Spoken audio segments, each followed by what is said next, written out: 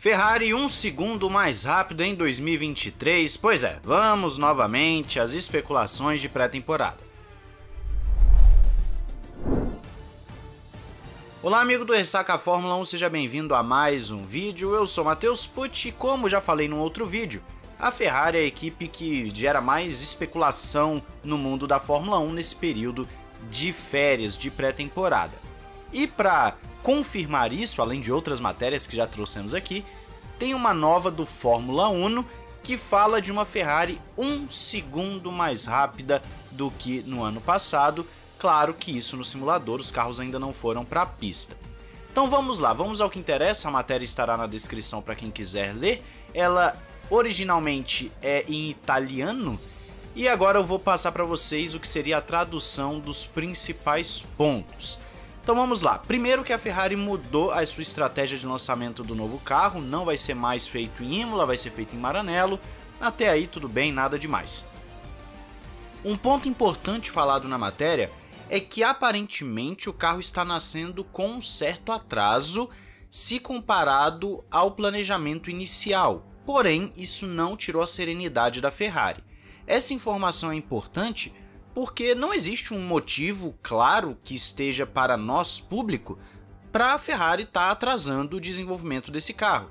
Ele não deveria estar nascendo com atraso, ele não deveria estar fora do seu cronograma. Tudo bem que você tem uma mudança de chefe de equipe acontecendo nesse meio tempo, mas isso não deveria influenciar o nascimento desse carro. O carro já está praticamente pronto. É basicamente uma questão de você trazer as ideias à vida.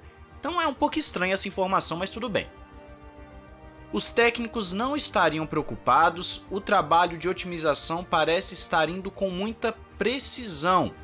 Comparando com 2022, há menos pontos de interrogação agora, sobretudo relacionados à unidade de potência, e existem muito mais certezas ligadas à aerodinâmica e à compreensão dos conceitos do que eram desconhecidos no carro do ano passado. O novo carro, batizado de 675, foi considerado algo para chegar no topo e para brigar de verdade por um título.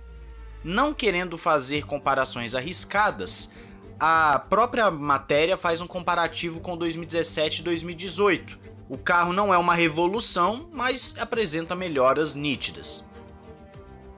Frederic Vasseur teria chegado em Maranello de uma forma mais cautelosa, não fazendo revoluções, pelo menos não imediatamente, porém há uma elasticidade na continuidade, algo que tem sido um tanto quanto popular na Ferrari depois de alguns receios iniciais. Tanto é que parece ser a atitude correta, mais inteligente, para justamente ter uma adaptação melhor e o trabalho continuar fluindo de forma organizada. Frederic Vasseur não poderia se dar ao luxo de simplesmente mudar a Ferrari da noite para o dia, ainda mais com um projeto que já está em andamento, um projeto que nasceu bem. O do ano passado é um bom projeto, não dá para dizer que é ruim. Tudo isso culmina numa coisa em específico.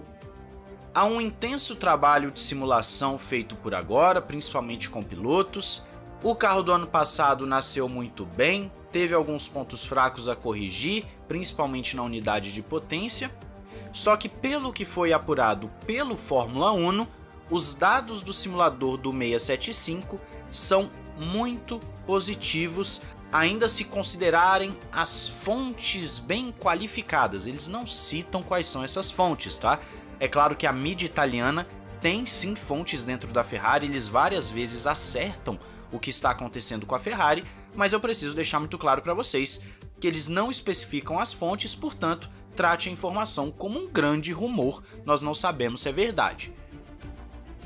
Mas a tal fonte ou as fontes afirmam que o carro é mais de um segundo mais rápido que a Ferrari do ano passado.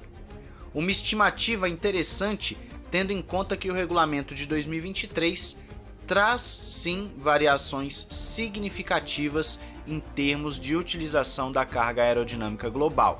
Vai aparecer uma imagem para você, você consegue ver que tem uma diferença na altura, que você pode ver de 10 mm para 15, que é a grande mudança para 2023 e que pode sim impactar bastante as equipes, e é aí onde está todo o segredo e toda a estranheza com relação a essa informação de 1 segundo mais rápido.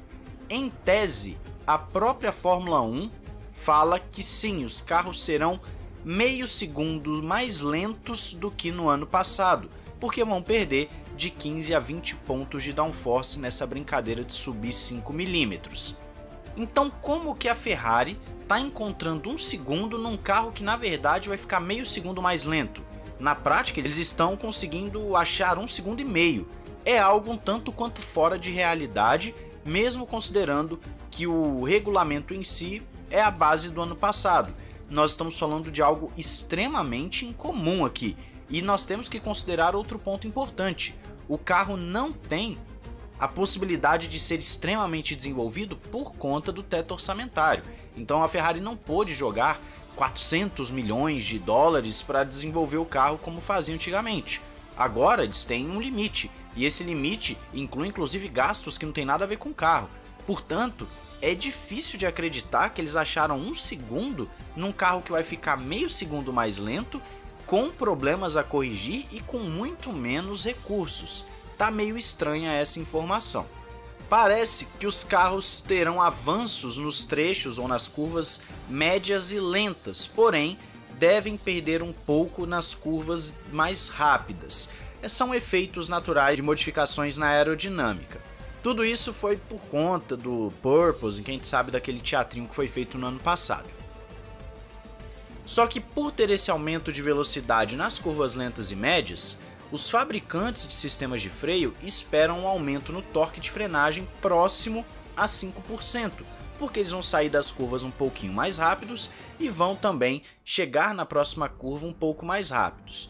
Portanto, é uma evolução, existe uma evolução em alguns pontos e uma regressão em outros pontos, mas no geral os carros serão meio segundo mais lentos de acordo com a FIA.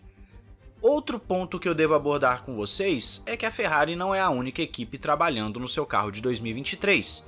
Red Bull, Mercedes, Alpine, McLaren, enfim, todas as equipes também estão trabalhando e buscando ganhos.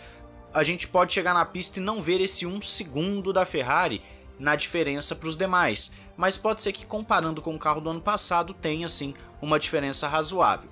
Eu ainda estou um tanto quanto cético com relação a isso, pelo simples fato que não faz sentido com as informações gerais que nós temos, a não ser que a Ferrari tenha descoberto alguma coisa muito fora da caixinha, que aqueles 30 cavalos de potência que nós já explicamos aqui também estejam fazendo efeito. Enfim, tem muita coisa para colocar nessa equação, mas o resultado não nos deixa tão animados assim, a ponto de achar que vai ter 1 segundo de diferença do carro do ano passado para este ano.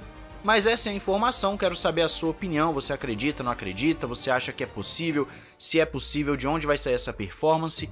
Diz aí nos comentários, não esqueça de se inscrever e ativar o sininho para não perder nada. Um grande abraço, valeu e falou!